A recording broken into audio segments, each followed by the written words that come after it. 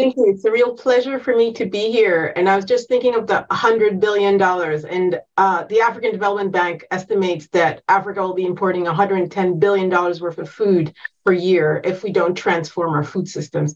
So my hope is that we can really fund nature-based solutions to bring local food security while ensuring biodiversity comes back. I'd like to thank you all and greetings to all attending in Luxembourg and everyone joining online globally. It's an honor to be with you at the 6th GLF Investment Case Symposium. What an incredible conference it has been. We've had an impressive turnout of 300 people in Luxembourg online. 4,000 people have joined us from 160 countries. We've heard from 106 change-making speakers, half of whom are women. And on social media, we've reached 10 million people with more than 230,000 engagements in the conversation about sustainable finance. These are no small figures.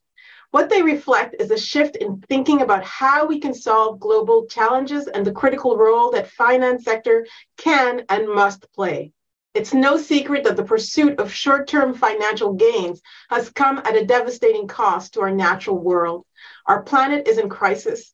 Blistering heat waves, extreme flooding, and scorching temperatures are becoming the norm in many parts of the world, hitting countries in Asia, Africa, and Latin America the hardest. And women are on the front line of these crises. While wealthier countries have the resources to weather these changes, that's not often the case for poorer countries, but it doesn't have to be that way.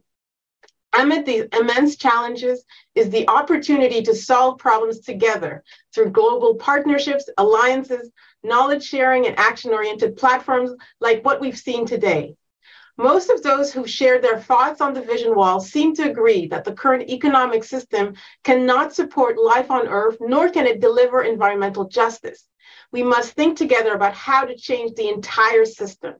It's not about mobilizing finance, it's about inclusive finance and ensuring that everyone has access to it. As we learned today, we need to continue developing tried and tested as well as innovative financial instruments to mobilize new sustainable finance. Solutions in South Africa, Vietnam, Guatemala, and Madagascar, to name a few, show how we can mainstream good practices and lessons learned. They show how we can invest in community-led projects that protect nature, address the needs and challenges different regions and communities face in a nuanced way, and support local stakeholders. And important programs like the International Climate Finance Accelerator show us that with the right support and technical assistance, we can significantly increase the number of climate investment funds.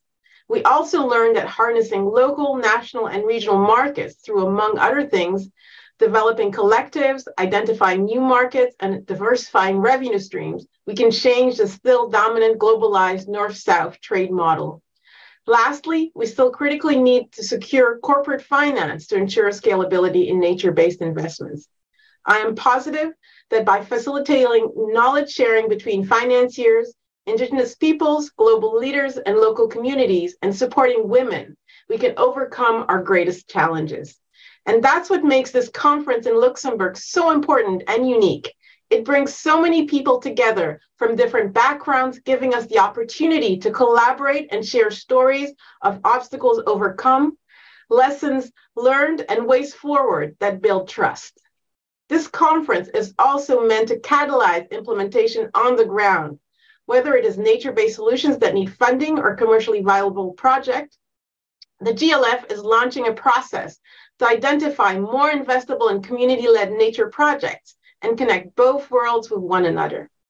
New digital opportunities allow us to build these much-needed bridges online like today, connecting participants in Luxembourg to local communities in Cameroon, Peru, El Salvador, Indonesia, and many more through hybrid networking and workshops.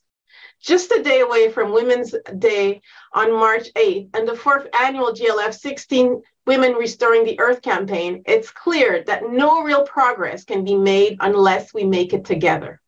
I want to thank the government of Luxembourg and Environment Minister Wolfring, as well as Finance Minister Bacchus, for their support in making the Luxembourg GLF Finance for Nature platform a reality, and for providing a platform to discuss increasing finance for nature globally.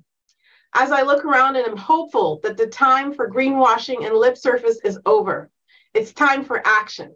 It's time for system change, and it's time to push investment into innovative solutions developed for countries that need it and by those impacted by these crises. I hope you leave this conference feeling inspired, and I hope you made useful connections, and I hope you're re-energized to keep pushing forward, to find synergies and find better ways to do business. I'm ready, and I know you are too. Let's keep the momentum and create a better future for our planet, for each other, and for future generations. Thank you all for joining us today.